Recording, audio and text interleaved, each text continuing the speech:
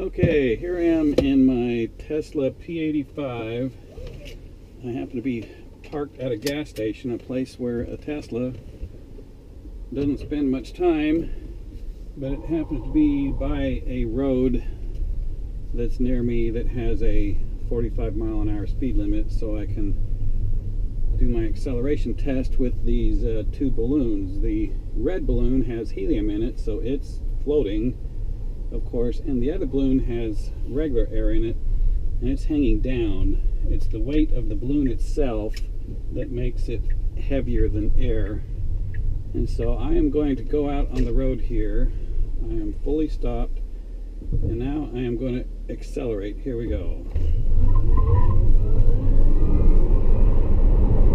You notice the helium balloon went forward and the regular balloon went backward, and I'm going to stop real fast and the opposite will happen. And you might ask, why does this happen? Well, there's two ways to look at it. One is that when you accelerate, I'm going to do it again here.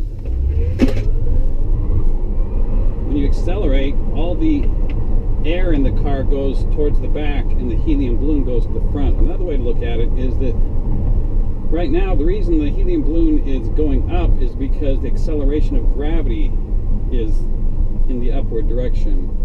When you accelerate the car, you have gravity and the acceleration of the car acting. In essence, the direction of up is like pointing this way when you're accelerating, and so that's why the balloon goes that direction.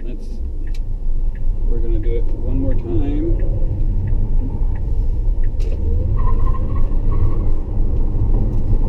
Is that fun or what? Okay, we just got done with our fun little experiment with the helium balloon floating upward and the regular balloon hanging down and accelerating forward with the Tesla. And the helium balloon went that way and the regular balloon went that way. Now, for you physics-oriented people, the more detailed explanation is that gravity makes everything fall down, and it also makes it feel like we are accelerating upward at 32 feet per second per second. And so you have a vector that we'll call the up vector going this direction, and gravity is causing that. Now, another way to think of this is that if you're inside an elevator in space and you're both in free fall, then you're just going to be floating around in the elevator, and actually the helium balloon would just be in free fall also. Without gravity, it's not going to go up. It's an interesting way to think of it, but it's gravity that's making it go upward. It's always going to go in the opposite direction of the acceleration of gravity.